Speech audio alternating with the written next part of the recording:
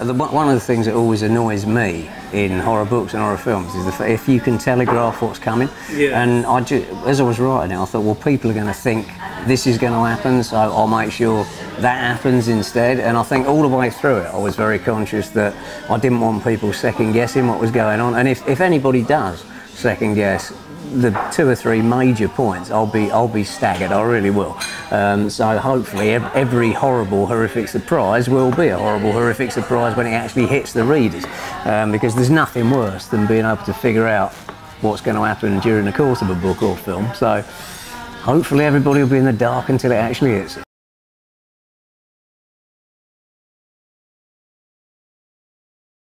Definitely becomes more difficult the more stuff you've written, but also people are so used to, there's a certain vocabulary of horror that people are used to reading or seeing, and it's very, very difficult to find a different angle on that. It's something I always keep trying to do. I sometimes think I should perhaps just do the same old stuff over and over again, but I can't do that. I like to do something different in every book. And it is difficult. It does become more difficult, especially when you've written, 36 books or whatever, like I have. I forget exactly how many it is. But it does become difficult to find a different angle and to keep readers guessing, which is what I try to do.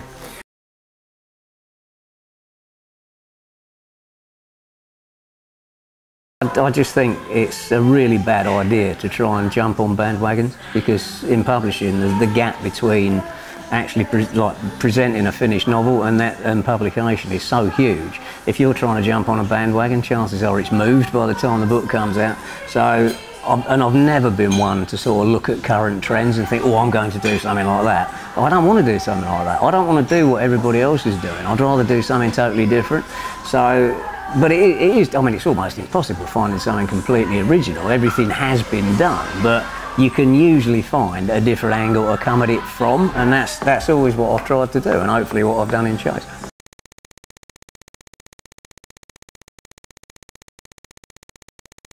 I wrote a script and a book a few years ago called Epitaph. I don't remember what it was, and I think within about 2 weeks of Epitaph being finished, Buried came out, the film with Ryan Reynolds, and it's like, oh shit, I've just done this. But you feel like putting a disclaimer at the front of the book saying, actually, I did this before Buried came out. So it's very annoying, and I did that with FX as well years ago. I wrote a novel called Victims, which was about a special effects man who used real bodies in his film scenes, and about 2 weeks after I finished it, FX came out, which is all about a special effects man who used FX to, solve crimes and stuff like that. So yeah, it is very annoying, because people 9 times out of 10 will turn around and say, oh, he's nicked that idea, and it's like, no, he nicked my idea. But you can't do anything about it. You just have to hope that people either don't notice or don't mind, really. Yeah, or have good lawyers who can probably sue the arse off the film company for plagiarism. Exactly. Even better. But no, it's just, I just hate being thought of like I'm doing the same as everybody else. I really don't like that. I just want to do my own thing. I don't want people to think I'm, jumping on bandwagons. I don't want to do that.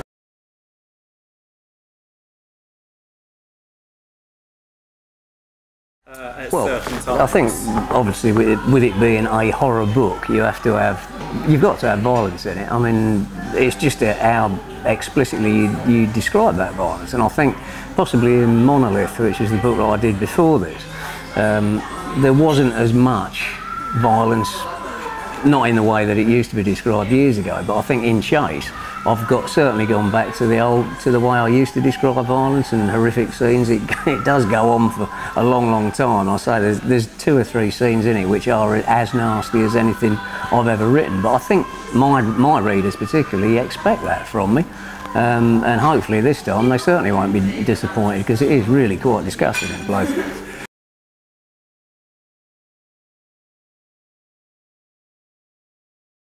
No, I mean, I think it occasionally works the other way around, that you think, oh, I'm perhaps going to rein back on the violence a bit, but otherwise, no, this time, when I was writing Chase, I just thought, right, I'm just going just going to do it. You know, I'm just going to see what happens, and if I look at it and reread it and then think, oh, it's gone a bit too far, I can cut it. But not at any time did I think that. I just thought, nah, sod it, they want it like this, they can have it like this. So, but it shows if it's fake. If it's fake, if you're forcing it, it shows in the writing.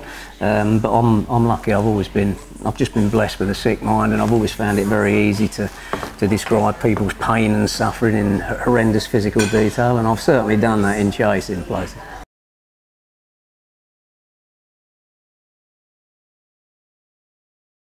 I think you can't help self-censoring sometimes, and I mean, there's been occasions in the past where I've thought about scenes that I was going to write and just thought, no, it'd just be too much.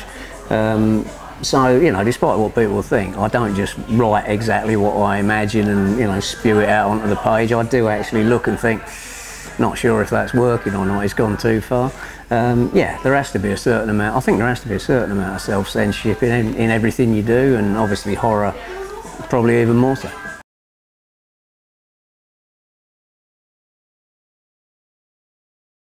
I think there's fewer boundaries in horror than there are in any other genre, probably, and you can get away with stuff. I wasn't saying you can get away with murder, but that would have been terrible.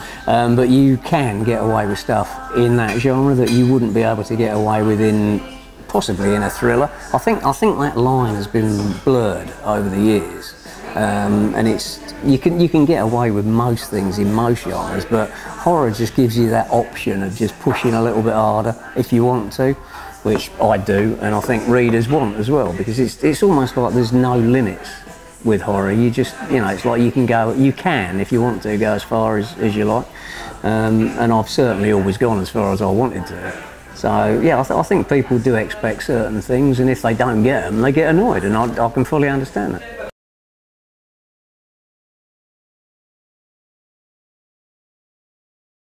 Well, I think certainly the bad guy doesn't necessarily have to. Well, there doesn't even have to be a bad guy and a good guy. I think that's probably been like that all the time, you know, throughout history in horror. In other genres, it has to be quite carefully delineated who's good and who's bad. But, you know, like you say, if you look at the classic icons of horror, I mean, Freddy Krueger's a villain, but everybody loves him. Jason's a villain in Friday the 13th, but people seem to like him better than they do the, you know, idiotic teens that he kills off. So, as I say, you don't have the restraints in horror that you do in another genre. You don't necessarily have to get people to identify with the, you know, white hat wearing hero. You can have a guy, you know, who's a complete bastard. If you can make him acceptable to your readers, then you can get away with it.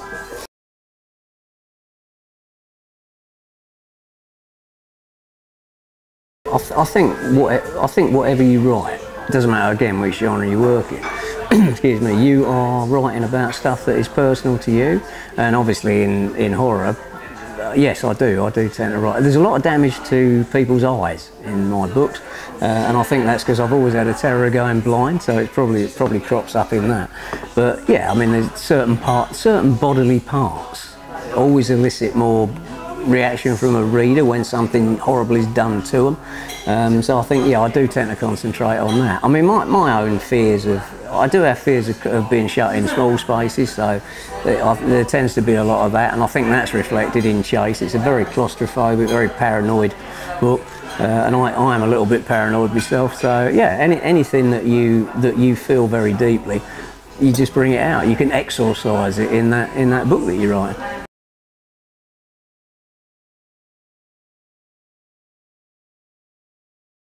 Yeah, definitely. Yeah, I mean, if you feel that particular fear yourself, then it becomes a lot easier to transmit it to other people and to make that fear hopefully grow within them. I mean, if I had a fear of, I don't know, cats or something, there'd probably a lot more people in my books who, you know, were terrorised by kittens, but I just tend to kill them off a lot. That's all. But yeah, if there's a particular fear you've got, then it's easier to translate that to readers.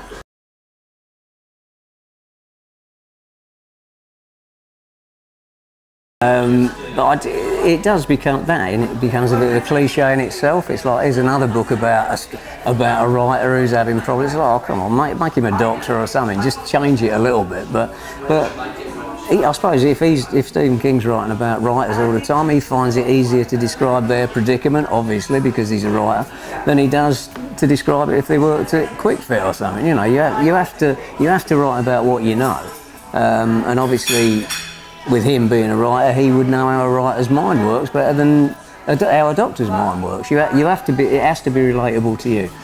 But you've now written about 35. Oh, yeah, well, 35 under my own name, and about another 30 under different names as well. So. And they've all been. They've been cross genre. They've been cross. Yeah, it's been kids books, thrillers, non-fiction. You know, everything really. Just stuff that were westerns, war novels. You know, just stuff that's appealed to me at the time, or that's been commercial, that publishers have asked for, you know, whatever's been there. And I just love storytelling. It doesn't matter which particular genre it's in, but I just love telling stories.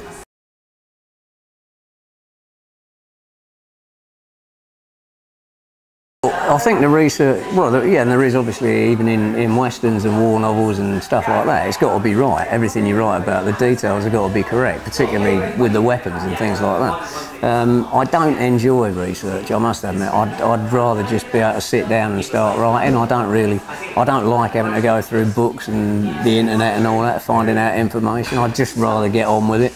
But obviously research has to be done. It's interesting. I mean, over the years, I've done some very interesting things. I've visited New Scotland Yard's Black Museum for victims. I learned how to read tarot cards for shadows. I learned about dogfighting for relics, you know. So over the years, there's been interesting bits of research, but I just don't particularly enjoy it at the time.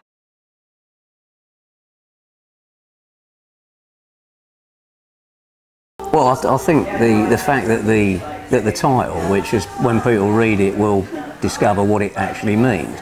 I think it comes back to what I was saying earlier on about people second guessing things and like always keeping them guessing and keeping them wondering what's going on. And it's almost like the title, and I don't wish this to sound pretentious in any way, shape or form, but it's almost like the title is a bit of a twist, is a bit of a conundrum as well. And again, it's very, very difficult. I don't think I've written a book for years that I find so difficult to talk about without giving too much away. There's so many twists and turns in this that it's very, very hard even to discuss the nature of the plot without giving away what are really crucial twists and turns. So I don't want to give too much away, obviously, but even the title in some ways is a bit of a, what's the word? I'm trying to think of a polite word for it. Is a bit of a con. Well, not a con, but I don't know. It's very difficult. The only word I could think of was mindfuck, and I didn't really want to use that. But that's the only word I can think of to describe it.